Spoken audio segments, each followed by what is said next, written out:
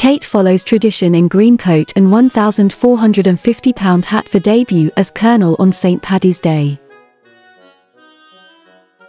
Kate, Princess of Wales, has arrived at Mons Barracks in Aldershot ahead of the annual St. Patrick's Day parade.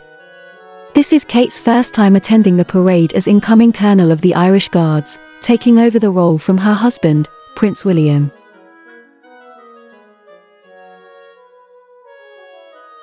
As Colonel, Kate, Princess of Wales will give the Irish Wolfhound regimental mascot customary sprigs of shamrock before delivering them to officers and guardsmen, who will then distribute them along the ranks.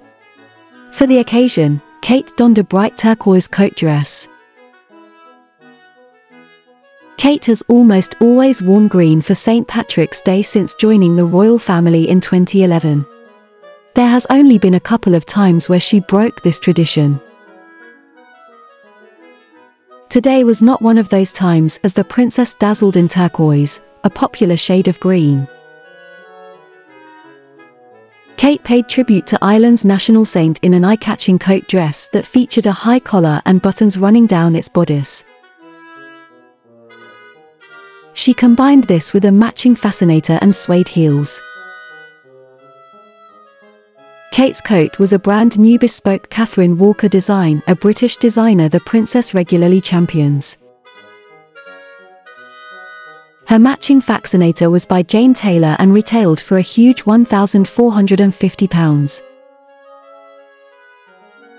Kate completed her look with a tiny, gold, shamrock-shaped brooch, pinned to the left lapel of her coat. Kate's hair was styled straight and tucked behind her ears.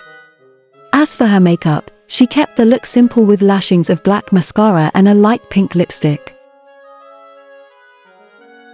Following the parade, the Prince and Princess of Wales will meet with the Irish Guards Association, which comprises of past members of the Irish Guards. Kate will be invited to inspect the front rank, while William will inspect the second rank. After this, the royal couple will meet members of the regiment before sitting for official photographs. They will also visit the junior ranks dining hall where the senior guardsmen in the battalion will propose a toast to the pair.